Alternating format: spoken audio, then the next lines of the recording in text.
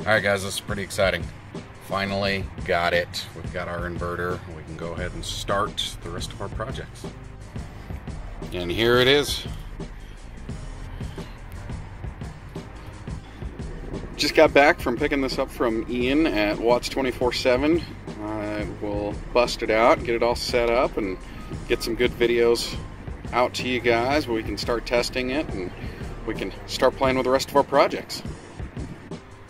So long-term plan, we're going to get 2 of these and set them up in parallel and test their 240 volts and play with a couple of projects with that.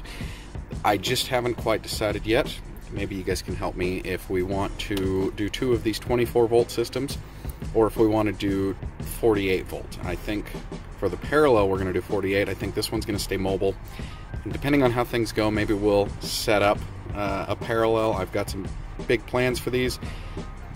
You'll see that as we put it together, but so far what we've got here is we've got the 24 volt 3000 watt inverter system, and because we are going to be running some Lion Energy lithium iron phosphates, I have this battery balancer unit, so that way you don't end up with issues with your BMS on those batteries.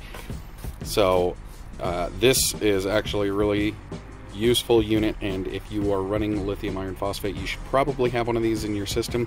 I will put a link in the video to Ian's video explaining what's going on with these over at Watts 24/7 and the lithium iron phosphate batteries and the issues that you get if you run your lithium iron phosphate without these and you don't periodically go through and equalize your batteries. I don't know how common of a problem is, but I'm just going to avoid it altogether. So this is real simple. Works by putting the red on the positive of your 24 volt setup and the black on the negative, and then the white goes to the series connection in between the two. I believe that's the setup, yep. So this will make sure that if all your power is going into the one battery, that this is equalizing, making sure that other power goes into the other battery before the BMS reaches an over voltage condition for the first battery and shuts it down. Because that's, like I said, I'll link Ian's video so you can see he does an excellent job at describing that.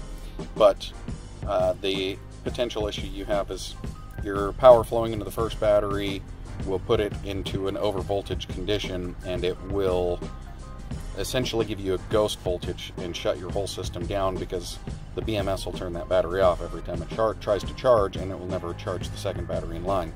This device will prevent that from happening. So that's what we've got here, and we will start playing shortly, and you guys probably won't have to see all the in-between. I'll get it set up and show you what we're doing.